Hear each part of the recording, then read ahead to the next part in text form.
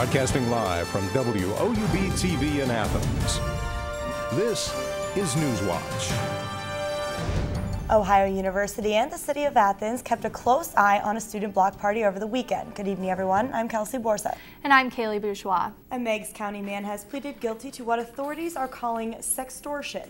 The U.S. Department of Justice says 28-year-old Charles Estep of Shade admitted to 2 counts of computer intrusion and 1 count of extortion. Estep broke into 2 acquaintances' social media sites and threatened a victim because of comments she had posted online. He also obtained explicit photos of the victim and posted them on the internet. Estep has not yet been sentenced, but could face up to 5 years in prison and a fine of $250,000. West Virginia has opted to not comply with the federal sex offender registration law because of the cost. The law calls for 3 states to use a 3-tier classification system. Offenders in the highest tier must appear at the appropriate agency at least 4 times a year to verify their information. Depending on their convictions, other offenders are required to appear once or twice a year. In West Virginia, state police troopers visit sex offenders unannounced at least once a year to verify their information. The Division of Justice and Community Services Director says the state system is as effective as the federal requirements. He says there aren't enough troopers to conduct quarterly visits. 34 other states are also not in compliance.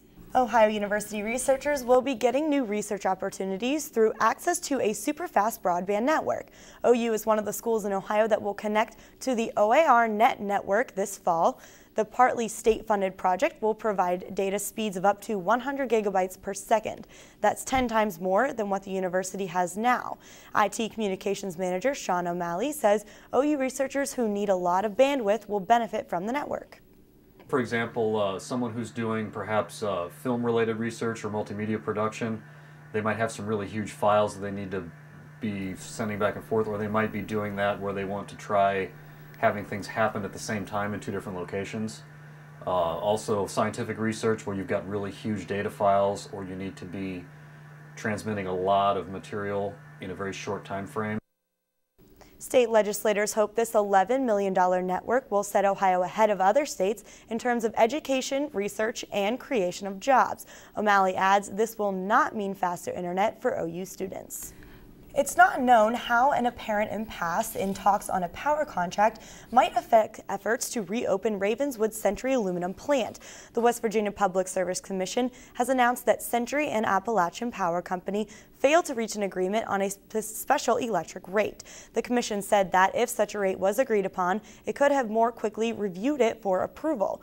An agreement on retirees' benefits in late February has spurred optimism that the plant could reopen sometime this year. An Ohio University professor has recently received a distinguished statewide award for his writing. We'll have a live interview with him after the break.